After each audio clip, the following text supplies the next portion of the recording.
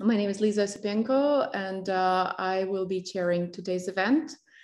So we're starting a exciting series of new events, HTA in question. This is our first event, and we plan to have 4 events, which will run all the way into next year, into April. And today we're starting with looking at the controversial question of quality of data for decision-making in HTA. So I would like to first introduce our distinguished panel. The 4 experts that you see on your screen will be present at all 4 events. Dan Allendorf was at ISO Review in the US, the US organization responsible for HTA, and currently he's at the Center for the Evaluation of Risk and Value and Risk and Health at Tufts.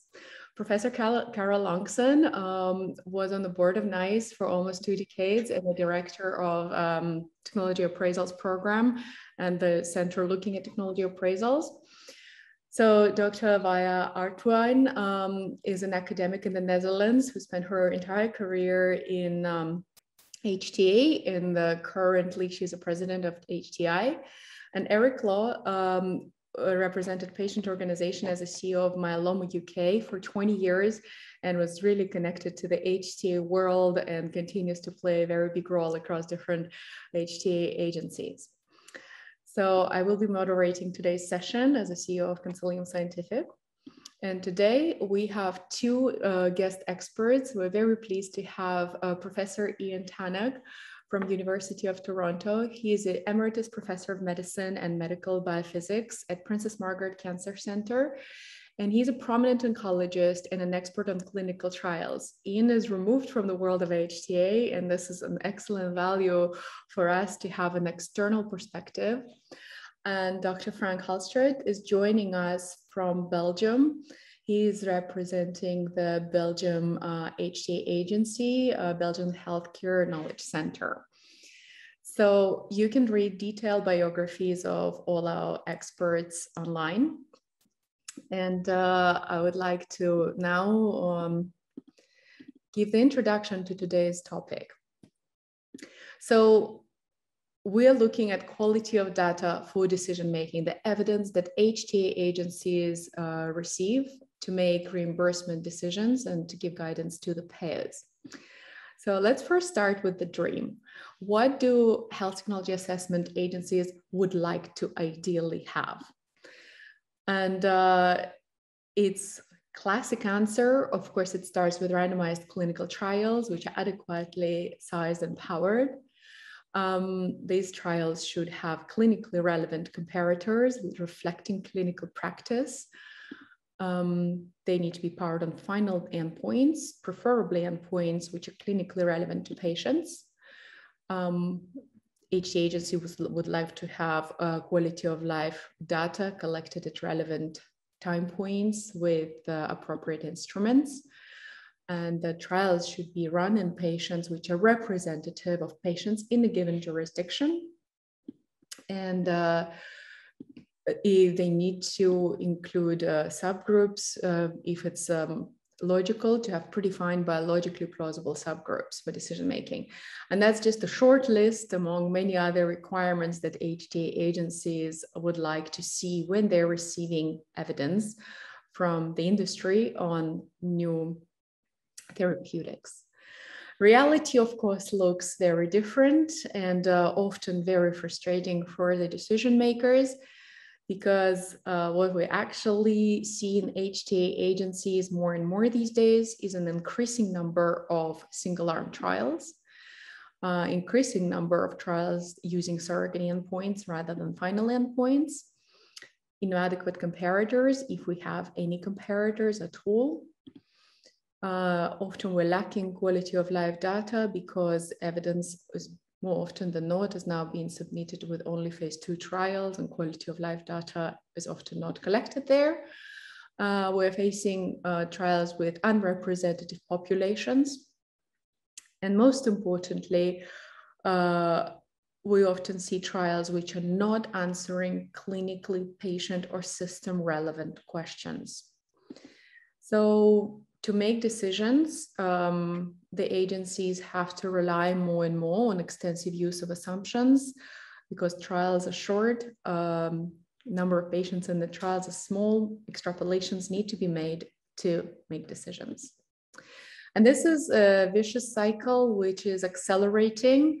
This problem has been increasing for different reasons.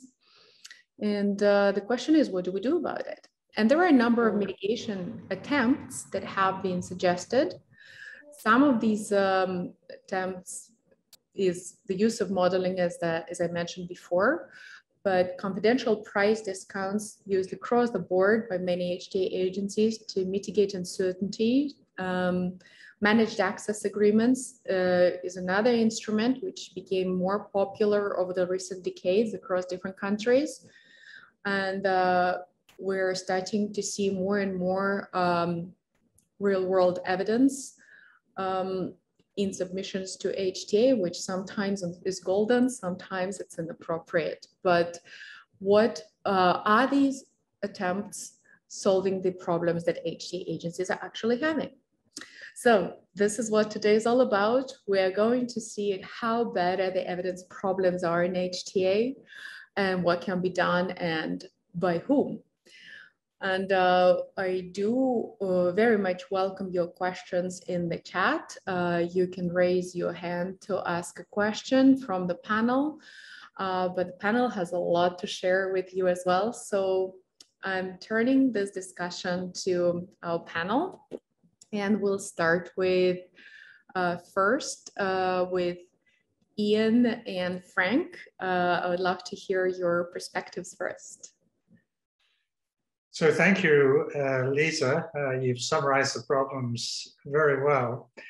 I guess as an oncologist and clinical trialist, I think the problems stem from the fact that almost all of the large trials now are sponsored by pharmaceutical companies. And clearly, their aim is to make a profit. Now, sometimes the goals of making a profit and improving outcomes for patients are coherent, but sometimes they're not. And I think the problem is that there's not enough control over the way that the trials are designed and sponsored. You mentioned many of the problems. My good friend and colleague, Chris Booth, recently wrote a paper which reviewed modern randomized trials. Now, some 90% of them are sponsored by pharma. The government hasn't put the money or doesn't put the money into doing independent trials, or extremely rarely. In those trials, there are many of them that have inappropriate comparators. So if you use a comparator where the outcomes are relatively poor, and sometimes that's done on the excuse, well, this is what's used in the real world, rather than the best evidence from previous trials, which is absolutely nonsense, because if you say the patients aren't well enough to get the most recent treatment that may be more toxic, well, then they're not well enough to get the new agent that's being tested, which is often more toxic. Their endpoints are a problem. 80% of the endpoints for trials that are put before registration agencies like the FDA and the EMA, instead of using overall survival and quality of life, which are the ultimate things we want to improve for patients, they use progression-free survival. And this is subject to considerable artifact. I mean, we recently, working with a statistician, showed that because of the phenomenon of informative censoring, where people who drop out before reaching the endpoint of tumor progression, that you can get an apparent benefit from a drug that is totally inactive but toxic. And so that is very, very worrying.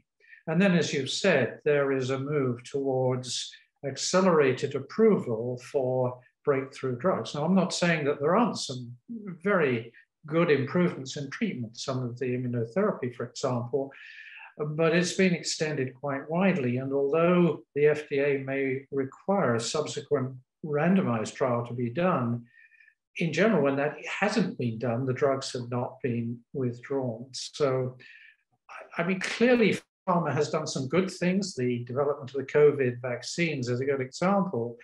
But on the other hand, only half of the current anti-cancer drugs out there have been shown to improve survival or quality of life. Quality of life is often very poorly done.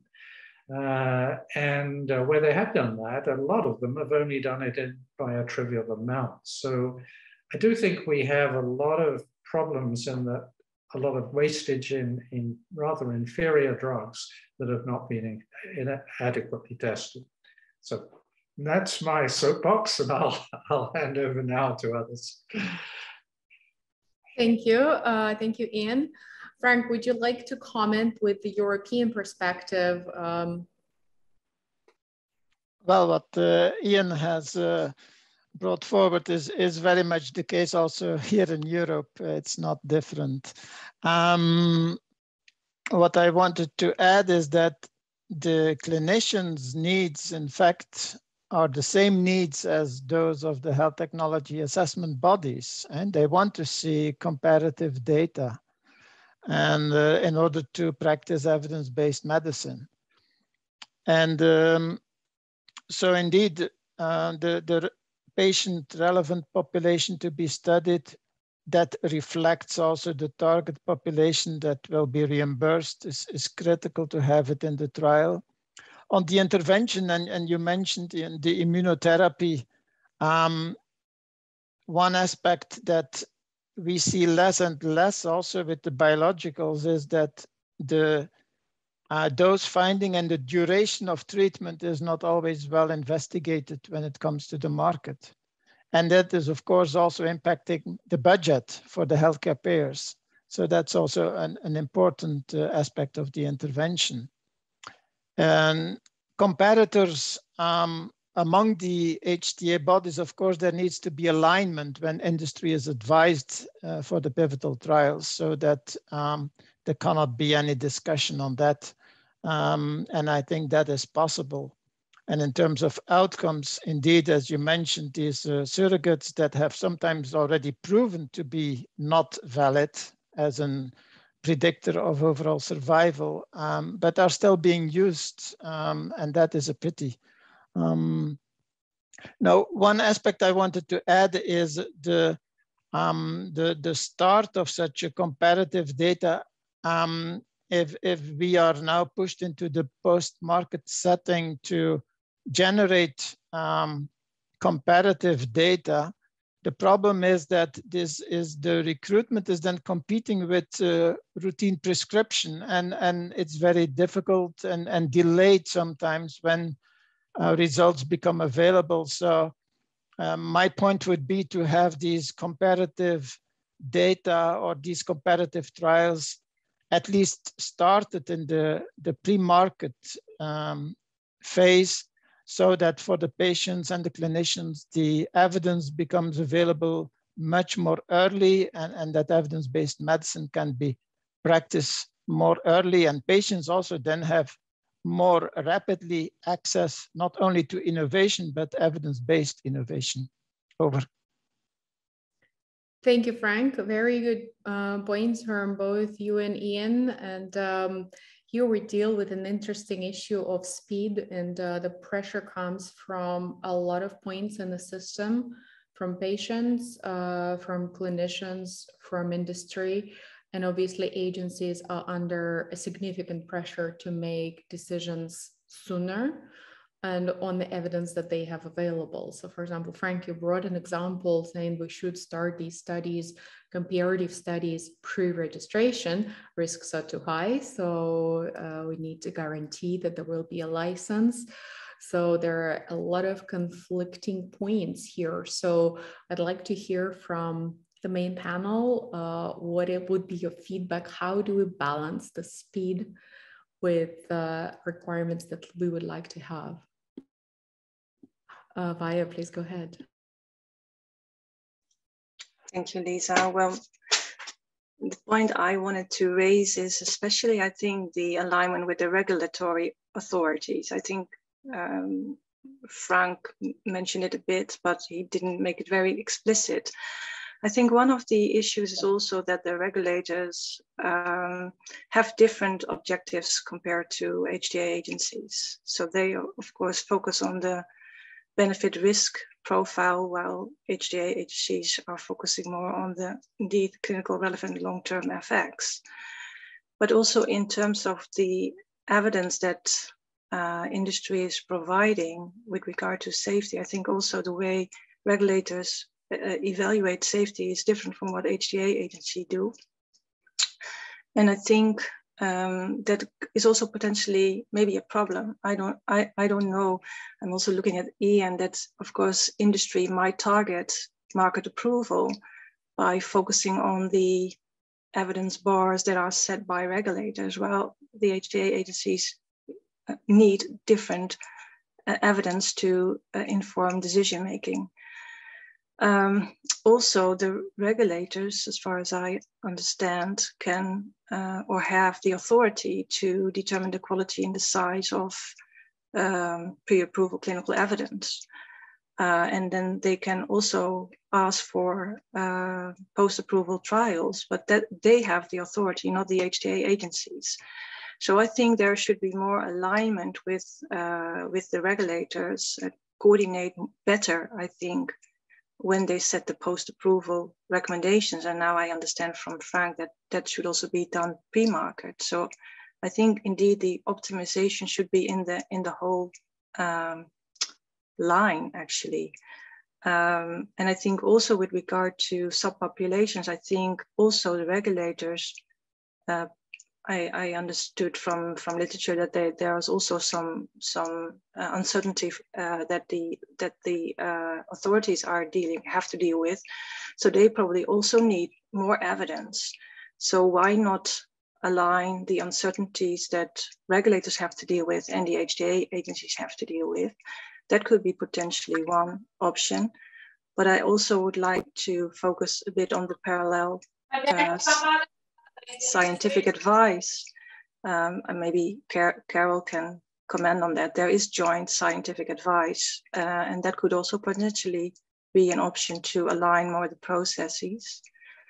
And finally, but not least, I think, Lisa, you made a very important point in your presentation about asking the relevant question.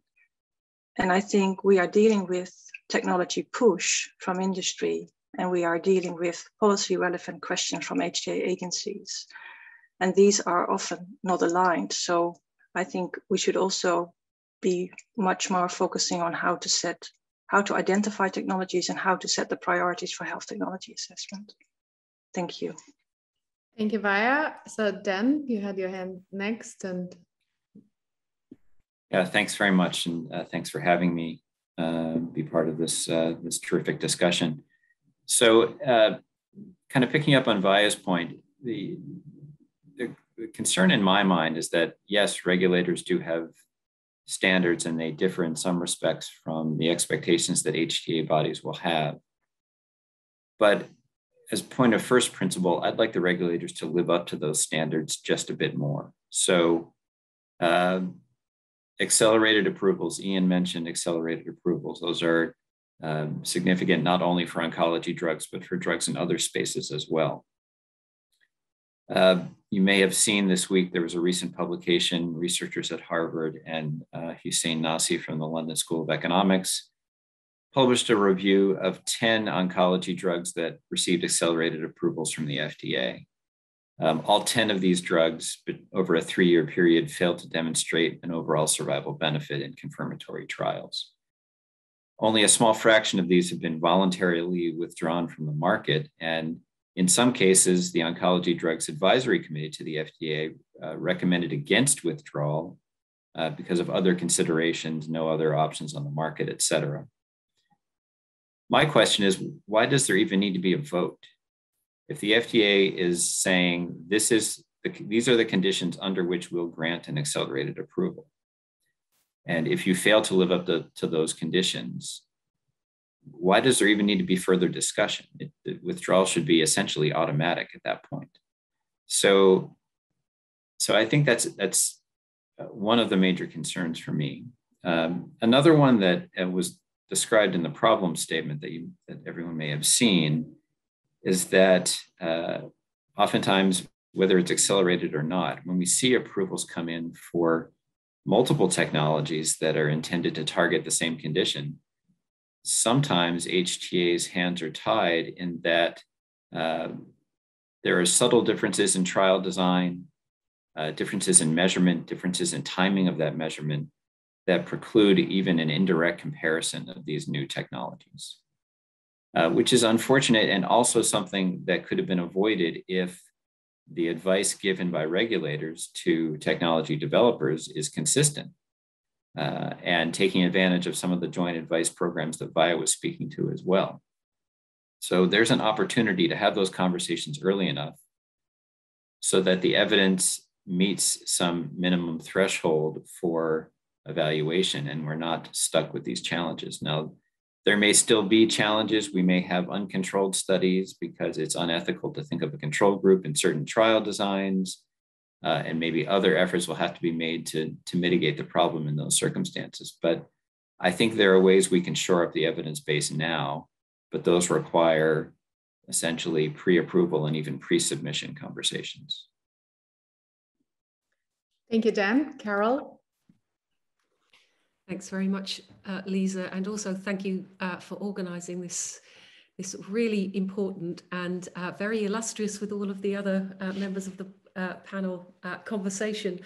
I'm just going to sort of throw out a few comments and then maybe some reflections. And the first one is this problem is not new.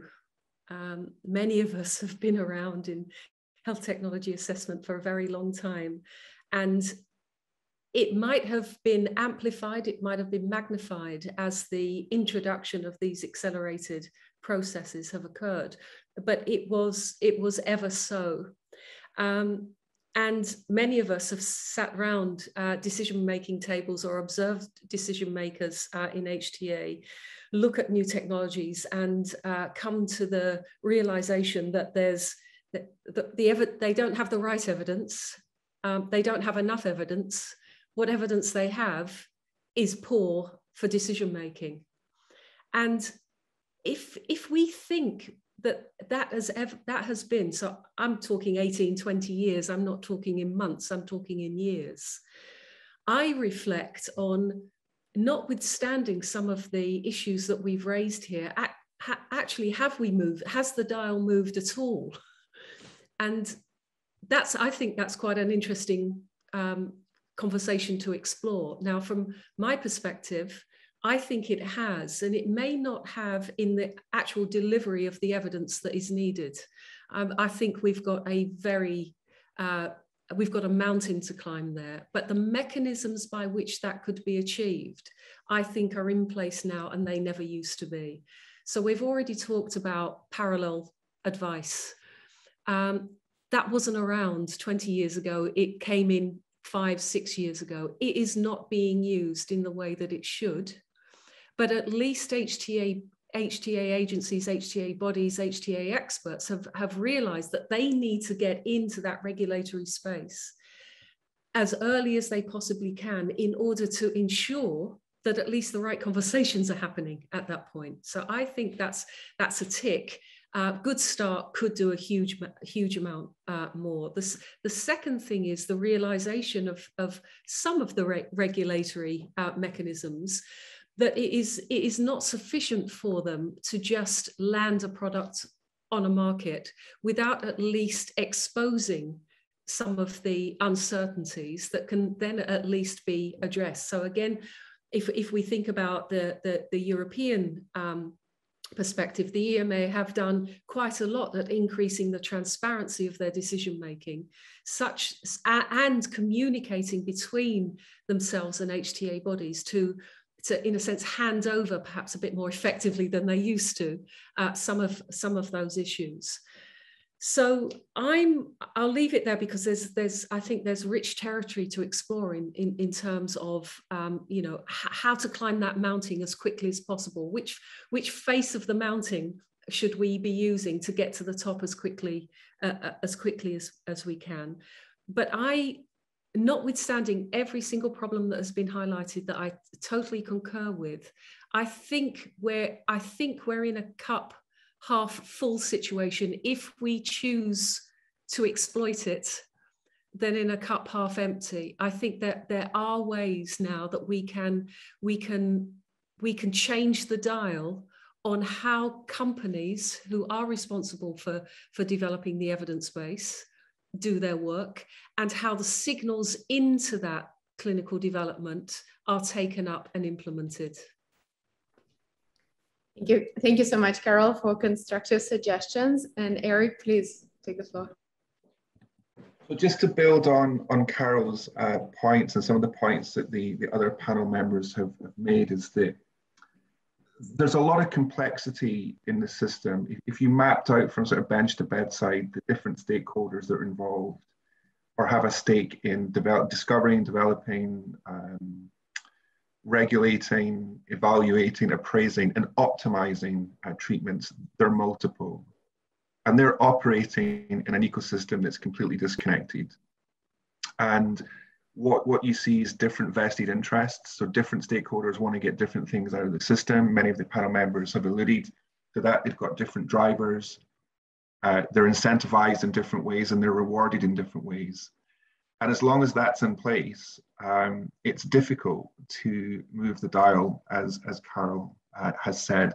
So part of it is around how do we get the right incentives in place, everybody to play differently, so that each stakeholder wins, whatever that might mean, but that win is sort of unified around a common goal. And that common goal should be to get properly transformative, safe and effective treatments to patients.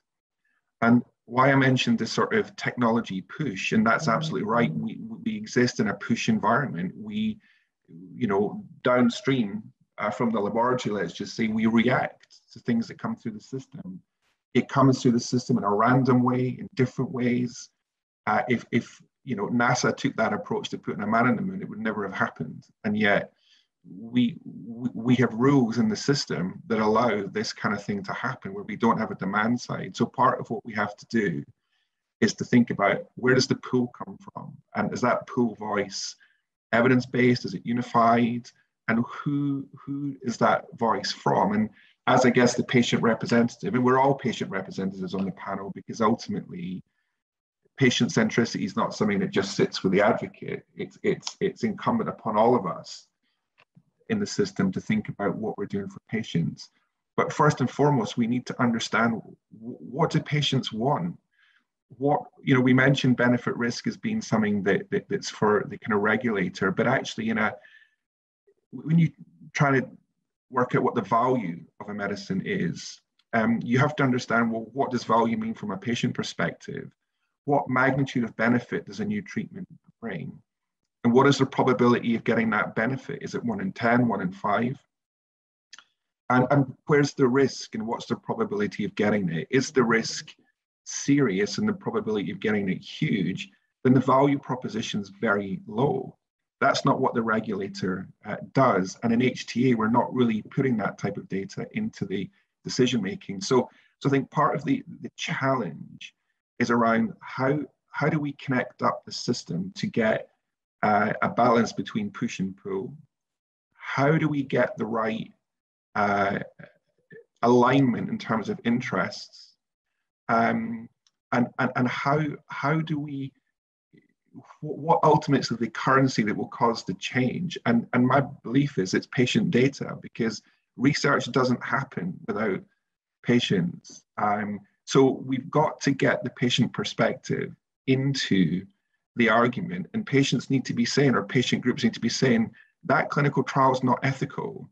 You cannot do a single arm phase 2 study in oncology with under 100 patients with surrogate endpoints and 6 months follow-up. That's not acceptable.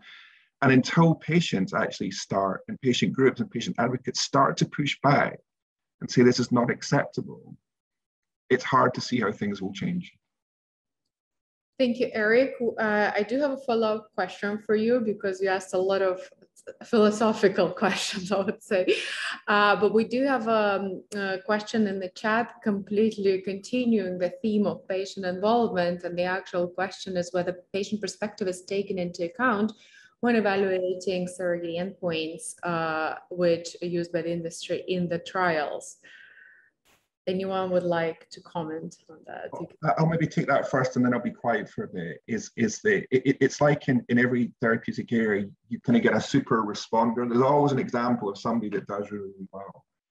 And there's always an example of a trial or a clinical development program in which the patient voice has made a big difference.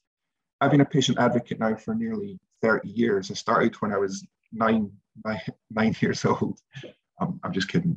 And I can tell you, I've contributed so much over 2-3 decades, and I don't believe anything I've ever said has materially impacted on either the design of a commercial study, and let's not forget about academic studies, because that is as much a car crash as commercial studies. I don't believe I've had any influence at all. And I would consider myself to be sort of an averagely smart layperson. I'm not particularly good nor bad, but pretty good, and I haven't had an impact at all. Thank you. Any more specific comments on patient involvement in evaluation of surrogate endpoints? Yes, Lisa, may I?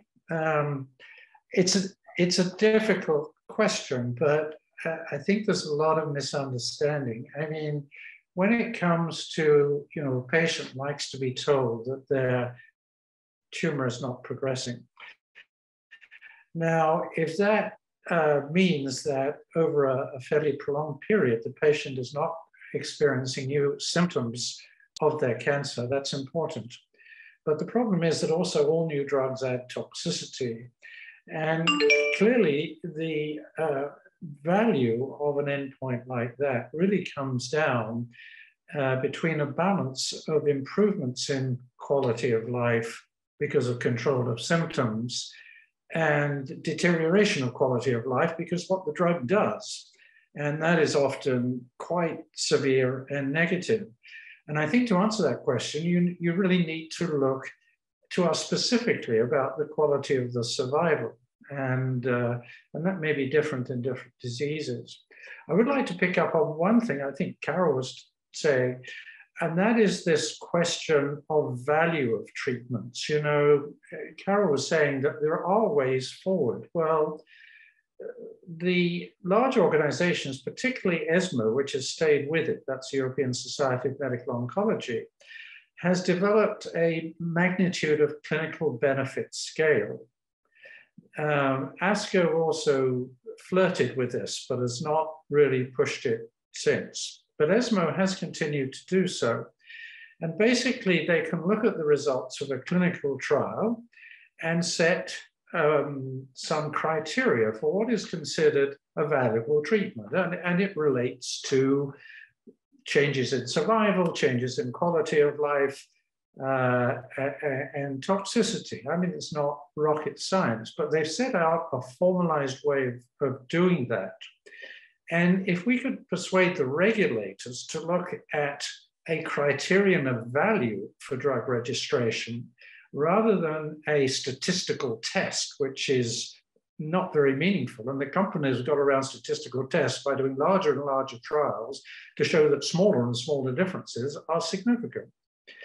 Unfortunately, again, a study that I was somewhat involved in with Chris Booth and colleagues, we looked at the design of randomized trials as to what proportion of them were actually designed to detect or rule out a level of value as per the ESMO magnitude of clinical benefit scale would be regarded as worthwhile. And the answer comes out that only about 30% of trials have even been designed to detect or rule out a benefit that was considered valuable in that system. And clearly, we need to push pharma to design trials that will actually either show or value or prove that there isn't sufficient evidence of value. And they'll only do that if the registration agencies push them to do it. And oncologists and HTA people like yourselves, I think, need to be pushing people to do that. Thank you, Ian. Is it Carol and then Dan? Yes, 2 points to make. One immediately on Ian's comments, which are absolutely spot on. And for an HTA audience, talking about in effect value and incremental effectiveness is exactly what we need, and unfortunately not what we get very often in those trials. And all routes into this working better are a systems approach, as Ian said, and through the regulator, working together with the regulator to then specify, signal, instruct. I don't know which one's best, which word's best. Those that are developing the trials, actually, it wouldn't matter whether or not it's a company or an academic, to do those in the best possible way. So absolutely with you, Ian, on that. But I want to come back to your comment, Eric, which is, it's such a profound statement you've made. It's such a profound statement you've made. And we really need to recognize that certainly my view, and I hope other HTA experts, that the perspective we need to take is what is meaningful to those who are intending to benefit from the intervention. That's the perspective we need to take. Yet everything that is done in clinical development does not take that perspective at all. And I'm probably going to be rather controversial here, but even when we talk about good endpoints, there's still endpoints that have been developed without the input of patients. It's still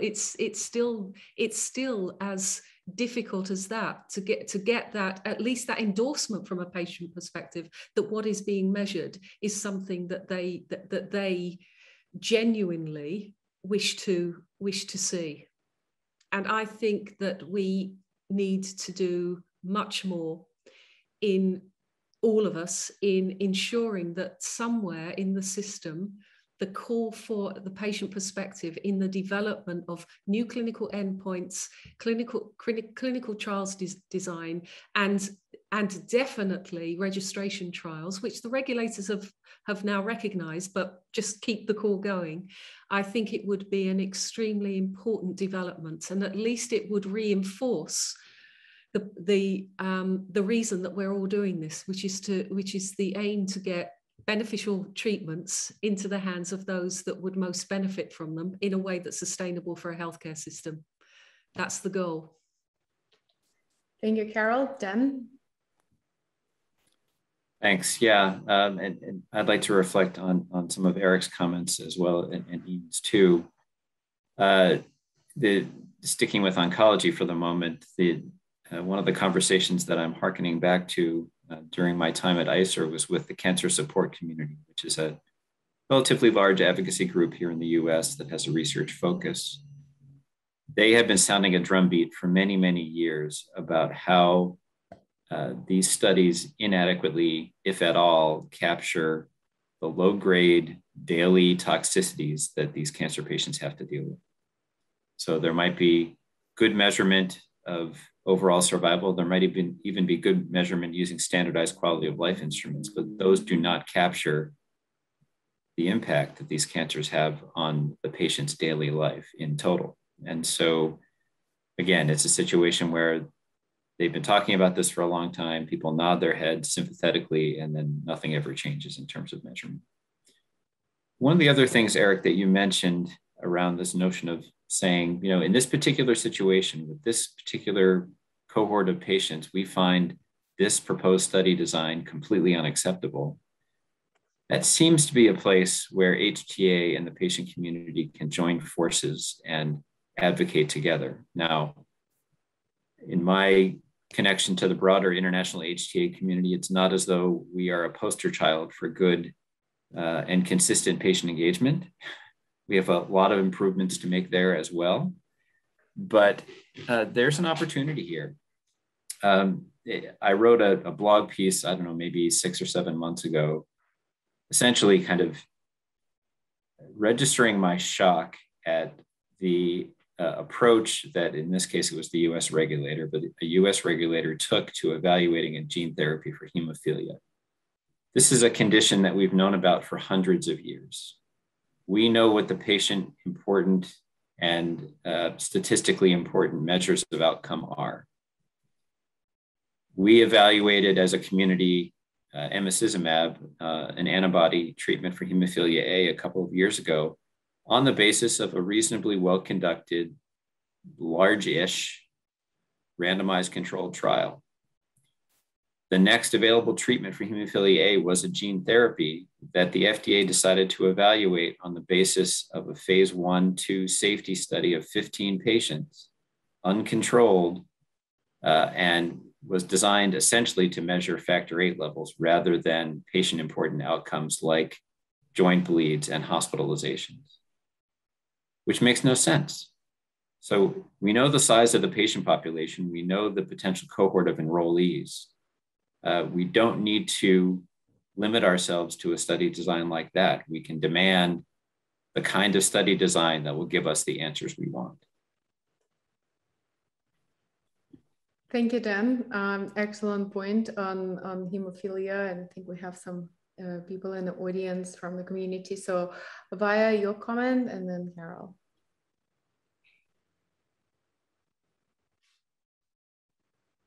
Via, you're muted. Sorry, I just want also to reflect on what Eric said, but also what Ian said. I think, of course, we need to look at the patient relevant outcomes. I think we are aligned in this, but I think we were talking about the role of industry, but I think we should also talk about the role of the clinician, because they are also part of the clinical trial. And I think that we as HTA community are also not well aligned with the clinical societies in itself. So I have more a question for both Eric and Ian, actually. How can we join forces between the communities, the patients, the clinicians, and then the HTA community? And I'm asking also with regard to what we were discussing before about the parallel scientific advice or scientific advice in general, because it seems to be that there is scientific advice, non-regulatory scientific advice, and there is regulatory scientific advice. And I do know that in the UK, at least is what I understood, that for NICE, that patients and clinicians are working together in that particular scientific advice.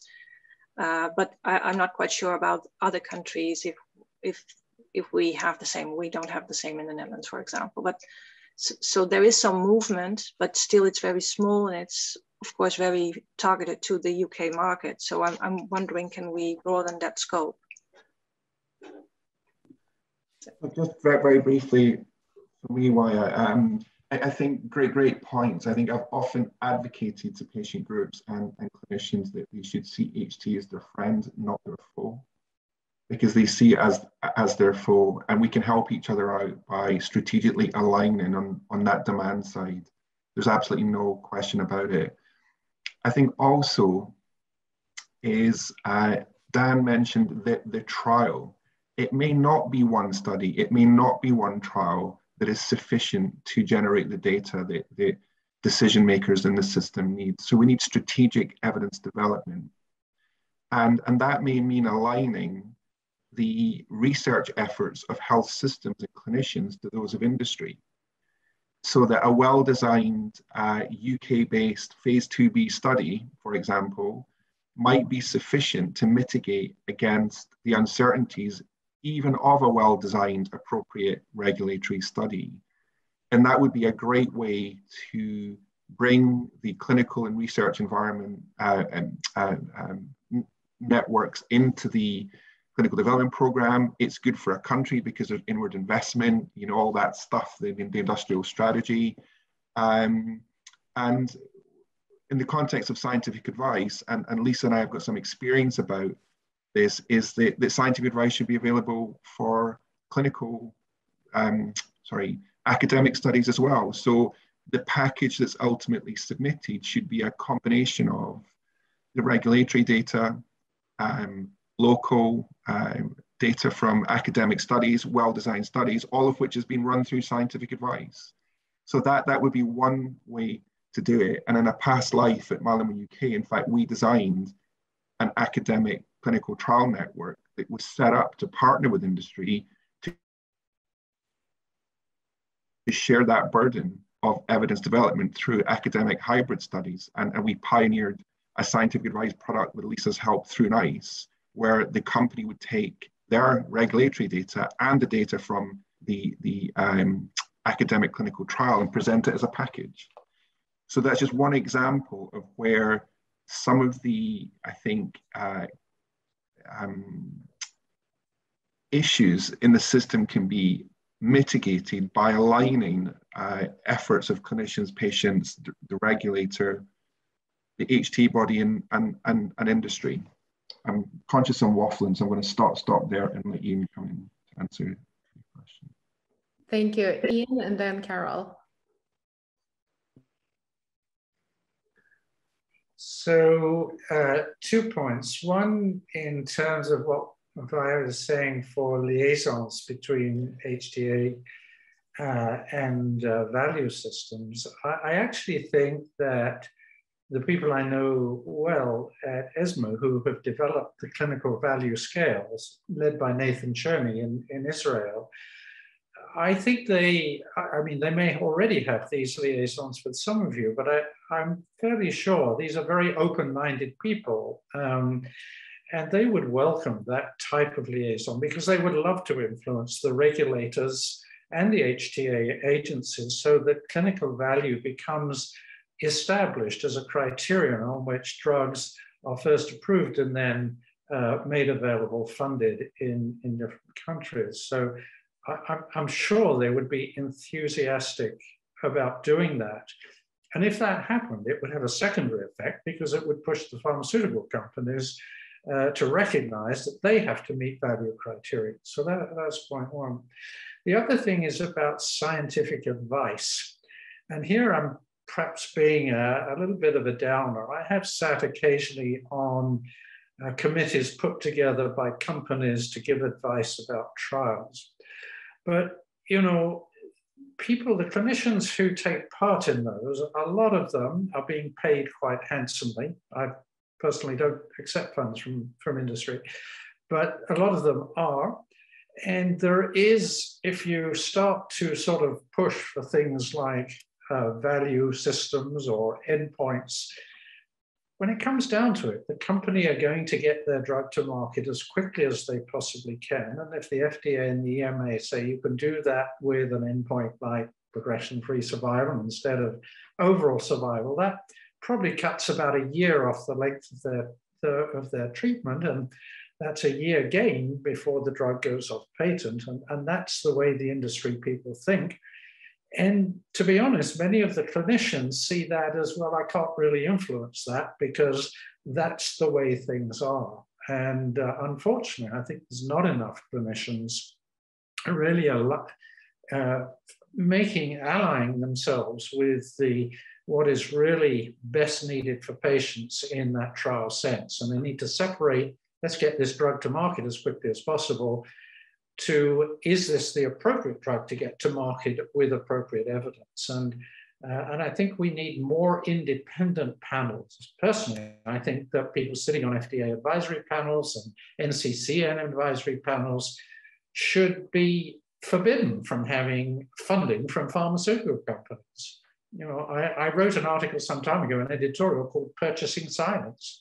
And this is what the companies are doing. They're purchasing silence of, unfortunately, many of my colleagues by giving them handsome honorarium. Thank you, Ian. So let's take a comment from Carol and then Frank.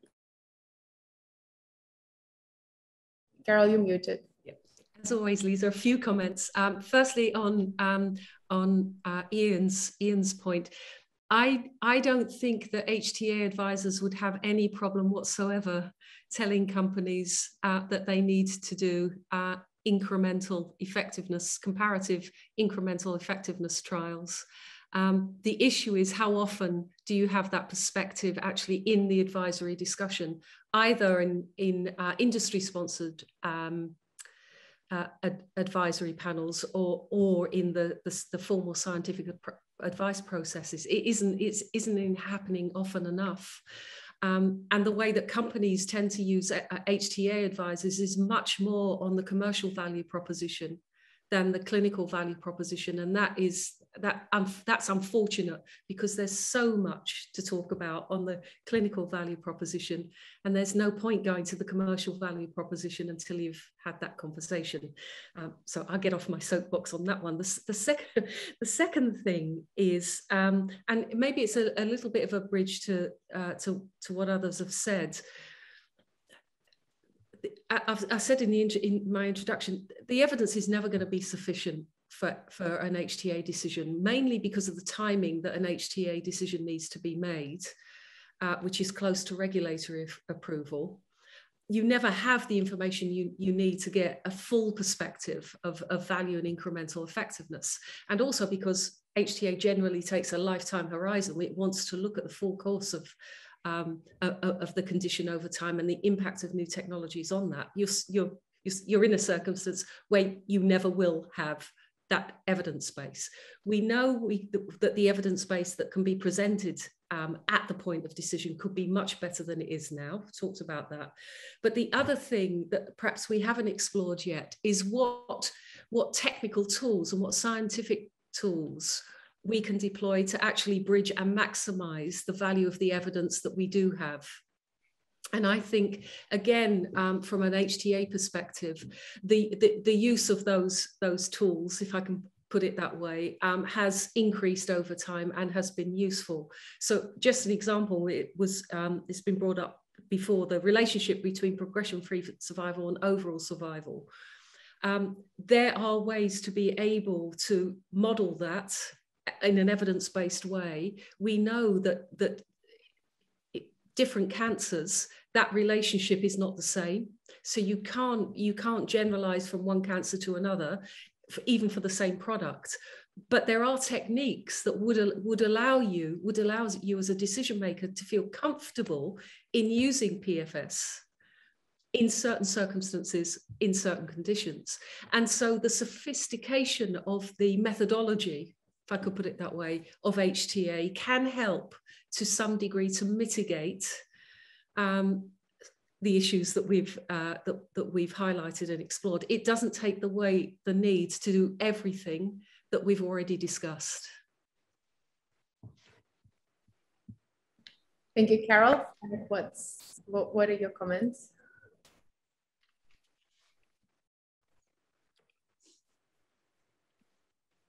Hi, Lisa. Yeah, we can hear you. Okay. Yeah, great.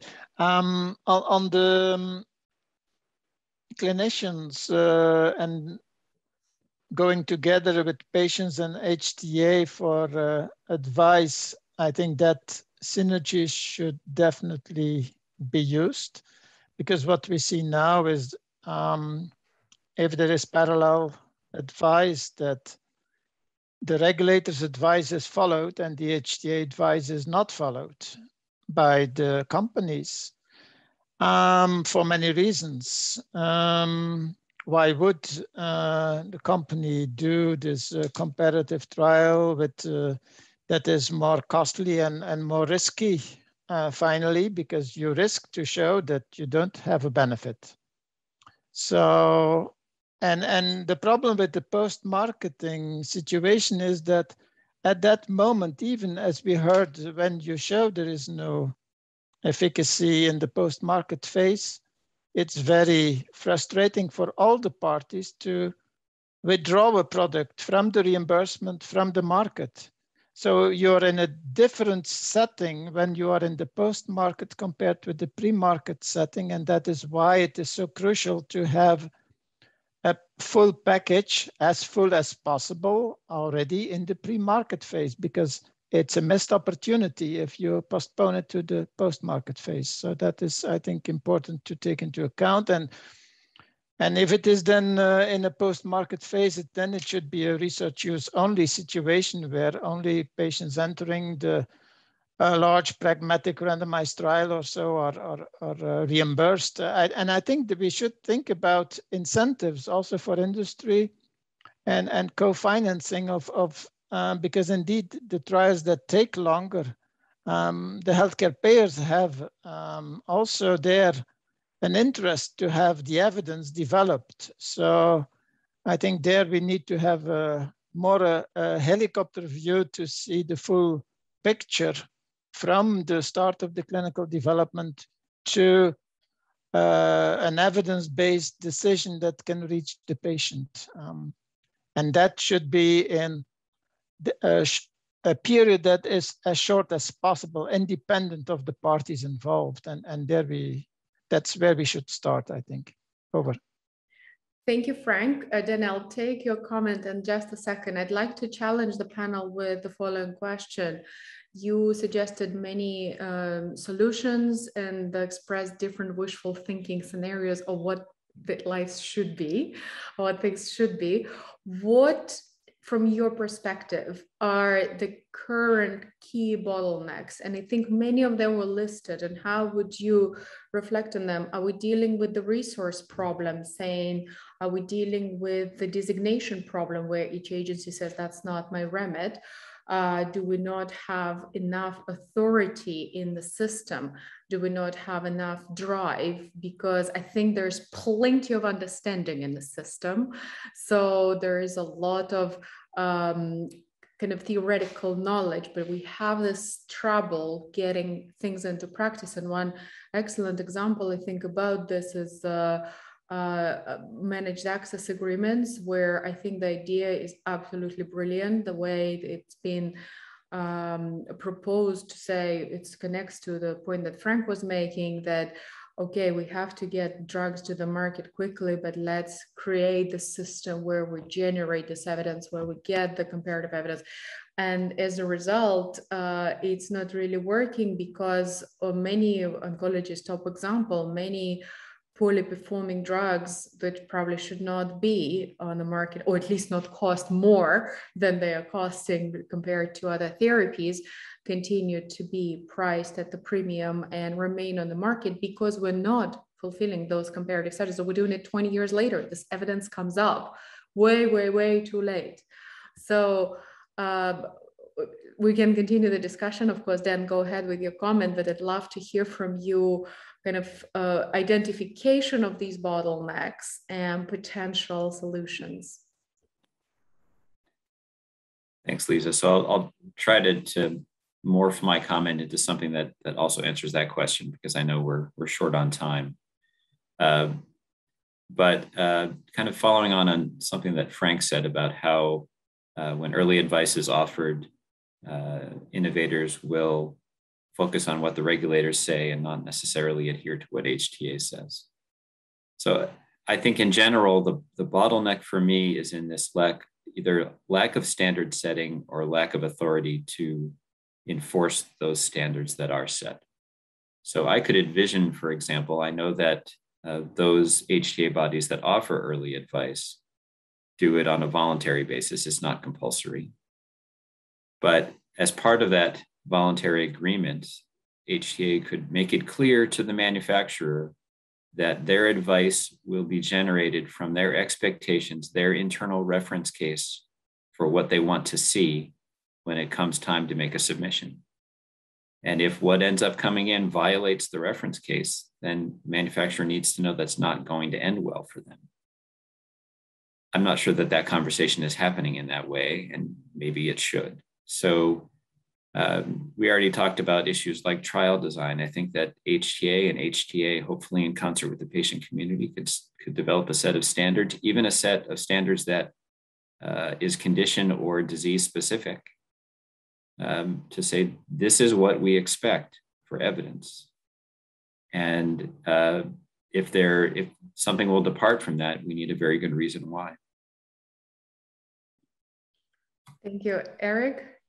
Just to pick up on Dan's point, which I agree of, I think one of the challenges that at least from a UK perspective, we've got is the pressure on HTA decision making that often comes from government and ministers who've got, again, a different agenda. It's mostly an industrial strategy.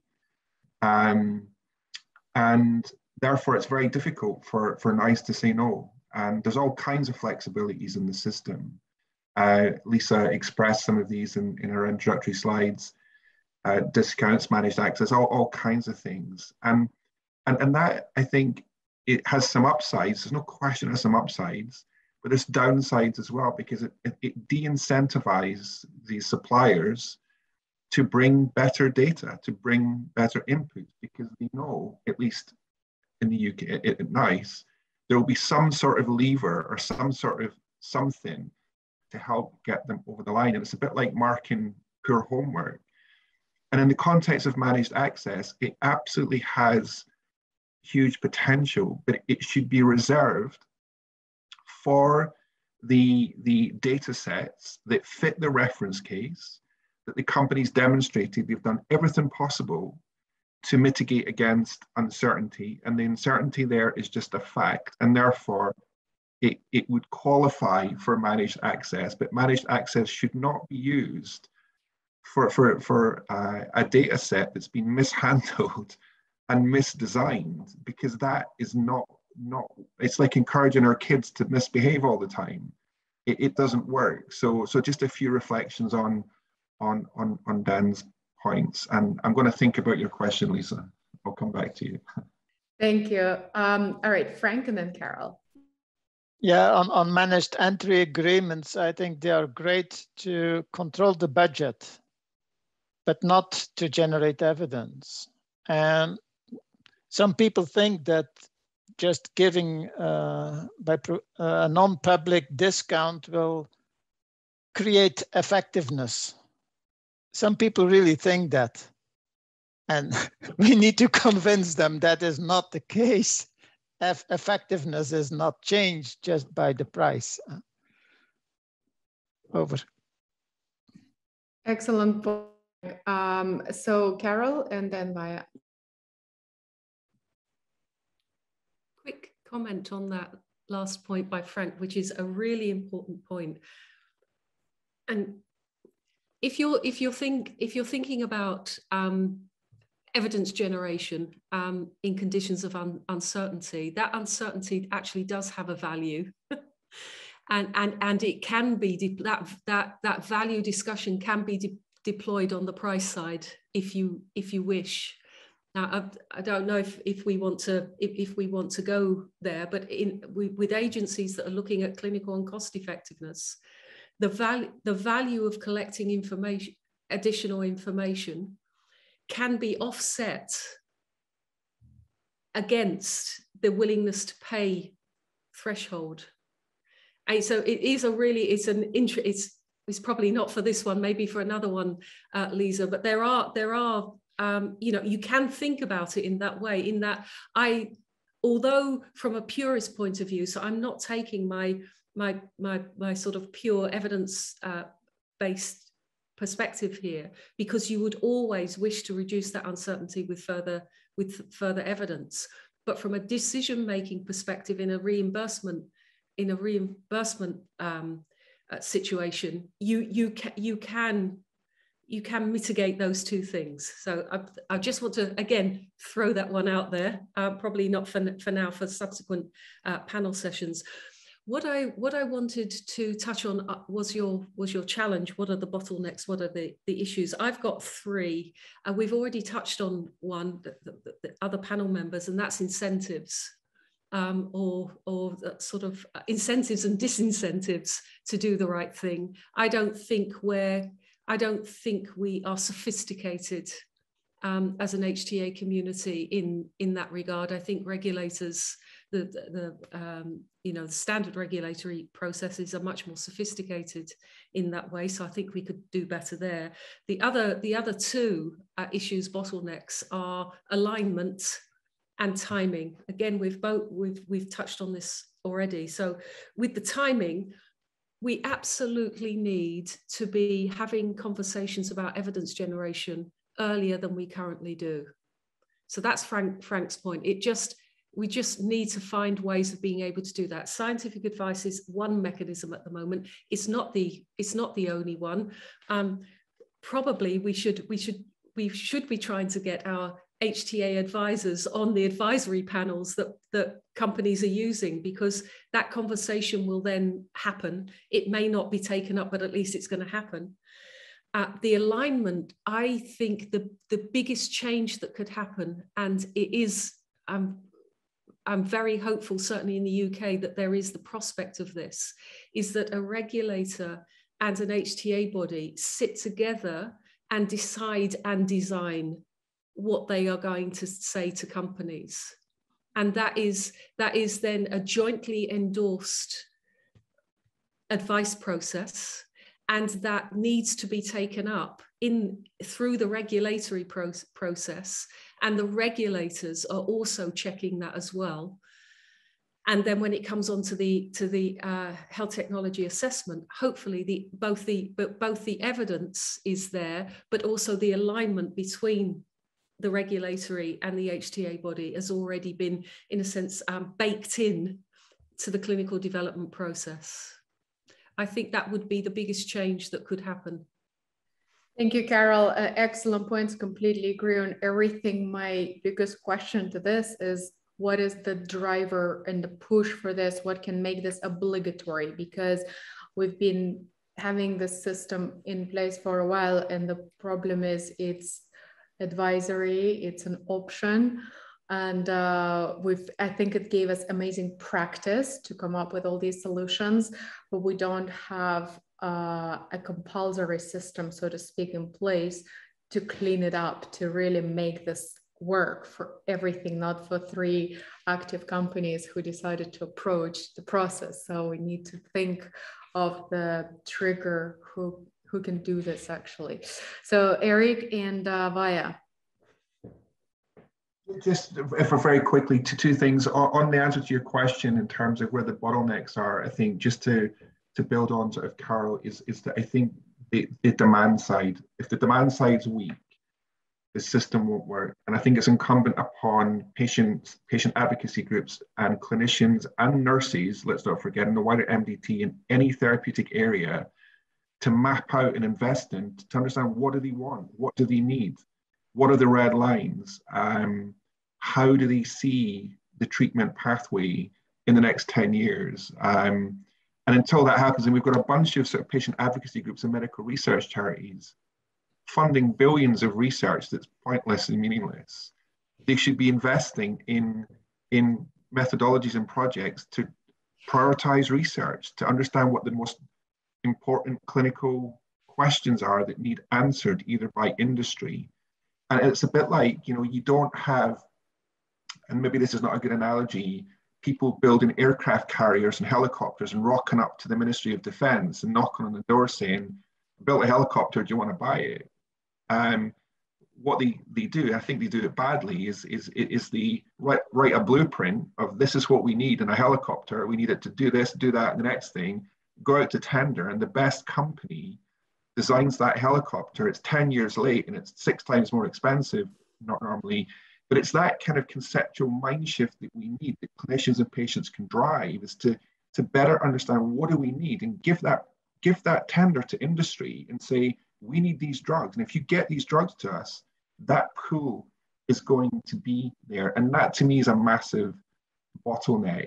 And just on sort of managed access and risk, because I think people have made some very good points about that. And it's to manage the financial risk, the risk, the unknowns of the drug. They don't go because of that, but we're transferring that risk onto patients who are often making decisions about treatment under very difficult circumstances. So that risk doesn't disappear. And we have no evidence really on what level of risk is acceptable to patients. We assume that every patient will do whatever it takes to survive 3 more weeks or 3 more months. It's absolutely not true. People will trade quality for duration. And we just need to reflect on how we would advise our loved ones, say with cancer in these situations. We would not be saying, take that next treatment. We'd be saying, look, weigh up the pros and cons. Do you want a good death, a bad death? How do you want to die effectively? We've got no evidence for any of this. And until we get that, I don't think we're going to get the change in the system that we need. Thank you, Eric. Very powerful, fully agree. So Vaya, Frank, and Dan. Thank you, Lisa. Yeah, for me, I think Carol nailed it very clearly. I think also for me, I think the most important, well, there are two actually. First, the alignment with the regulatory process. I think we should be focusing on identifying the uncertainties that both the regulatory agencies have and the HTA bodies have, and discussing then indeed together what the necessary evidence would be, and then also the timing for the generation of that evidence. And this should not be indeed voluntary but mandatory. And I'm also wondering if the EMA and the FDA could work together in that respect. So that's one thing. But before that, I think the issue mentioned both by several panelists is the incentives. We should not forget that we have in Europe, we have European regulation for drugs, for orphan drugs, for pediatric medicines. And these incentives, I mean, the regulation has been evaluated. I've evaluated the regulation myself. And there are very, how you call that, uneven incentives in the regulation. And of course, the European Commission tries to circumvent or, you know, withdraw or make it different, but it's very difficult. And I think that's one thing, because there are incentives for industry to make these drugs. And there are very little incentives for academics to get money for, you know, research in areas where there is high unmet need. And I think the alignment between, I think that was what Eric tried to say, is indeed what are the needs, and maybe you could look at European perspective or countries in Europe, but of course we also have other countries. We are now talking about Europe, but our epidemiology profile and needs is completely different from partly the US, the Latin America, Asia, Africa. And I think that if we could align, but that's my wishful thinking maybe, but I think policymakers should be more aware of this. I mean, COVID clearly showed that there was a need for vaccines. And of course, then there was a huge push. And of course, industry was interested because there was some gain to be win, right? So I don't know how we can align or how we can, as an HTA community, because this is a systems discussion and it involves the whole, well, policymakers at the European level at least, to align research priorities, industry policies, and of course access to care. And to me, it's a huge issue that we as HTA community cannot, well, we can influence, but we do not have the authority, and that's the problem. We are sometimes at the sideline, and that is frustrating. But at least we can put it on the agenda. Thank you, Vaya. And indeed, everything we're discussing will be documented. We're recording this, and the idea is to put things on the agenda. So Frank, and then Dan. Yes, I think we are in a special time now, because now in Europe, at least, we have this HTA regulation starting. We have the pharmaceutical framework being started, and the rework of it. So I think it's the right time to have the European Commission also involved, as well as the member state governments, to together then HTA bodies with the clinicians, the scientific societies, and the patient organizations to indeed ask for more comparative evidence already in the pre-market situation. And one point that has not been discussed yet is the possibility of having platform trials to generate this comparative evidence. Because by definition, then you also have a harmonization of the trial endpoints in this platform trial, like even the companion diagnostics for the immunotherapy where things went wrong, because every company selected another companion diagnostic, and in the routine care, it's kind of a mess now. So I think this is also something we need to think about. Over. Thank you, Frank. Dan? Thanks. So I was thinking about a couple of things, trying to link both the post-decision environment with managed entry and managed access and the early advice environment.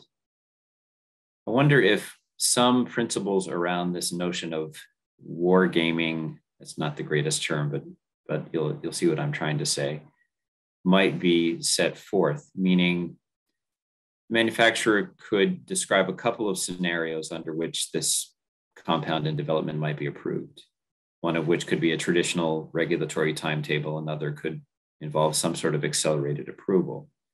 And then expectations could be set for those multiple scenarios around what HTA would want to or need to see. So for something accelerated, then some of that evidence will have to be generated in the post-decision space. But there could be guardrails put around that. So there are others on this panel who can speak to how successful the current iteration of the Cancer Drugs Fund is going. But it seems to me that there are some interesting guardrails that have been set around that with frankly, a time limit on the generation of additional evidence. If that evidence is not generated, then the product essentially is de-adopted, disinvested from. Contrast that with leaving those expectations in the hands of the regulator. You have the aducanumab approval by the FDA in the US with an expectation that the manufacturer could produce confirmatory evidence within 9 years. A trial will take 18 to 24 months at most to conduct and produce those confirmatory endpoints. But if things stay the way they are with those kinds of loose expectations, then we won't get what we need. And as Frank said, managed access will turn into a cost-cutting or cost management exercise, or will stay that way for the most part. Excellent point, Dan. So any final reflections? We have a few minutes left to wrap up. I think we had really, really strong theme discussing the importance of alliance between regulators and HTAs. It's nothing new on the agenda. We've been doing this for a long time, but it remains a huge issue, a huge question. So our next event on the 2nd of December is dedicated exactly to this issue. My personal experience working with the EMA has been very enriching, fascinating. I think we've made fantastic progress over the years. And my only regret right now is it seems we're losing this momentum that has been built because of Brexit, because of NICE not being involved with EMA. There is, of course, UK system in place, but I think it's very important to discuss this issue. So our next event will feature speakers from the regulatory agencies and raising all these questions, trying to come up with solutions with potential policy perspectives. So for today, I very much thank our panel. I very much thank our guests for very fruitful discussion. We made the recording, which will be available online tomorrow. I realize many people cannot attend live events, but it's very important learning for the community, for practitioners, theorists, but most importantly to patients, clinicians, and actually decision makers. So our aim is to try to collect all the points, questions, wishes, solutions across the 4 events to see if we can make sense out of it, to see if productive policy proposals can be made to really start making changes rather than just keeping at the level of a dialogue. So once again, thank you very much to everyone who joined today. And we look forward to seeing you in a few months. So have a good evening, everyone. Bye-bye. Thank you. Bye-bye. Thank you. Bye.